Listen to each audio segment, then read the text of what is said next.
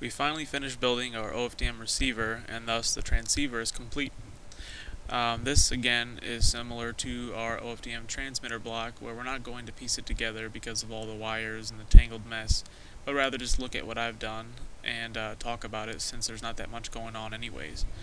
Again, the only really major feature here is the use of clusters, and hopefully you can see here why we made the transmitter properties a cluster, as we can simply link it in from the transmitter module, or at least transfer the data somehow to this receiver block and take advantage of all the information we know about our transmitter. With that, we are once again multiplexing the various functions that we just created as to whether or not we're actually going to be using them in order to save time, or rather computational complexity. And similarly, we have the option of equalizing or not, and so therefore you don't need to specify the channel taps or frequency offset if you are simply working in software or some other channel where they're not an issue.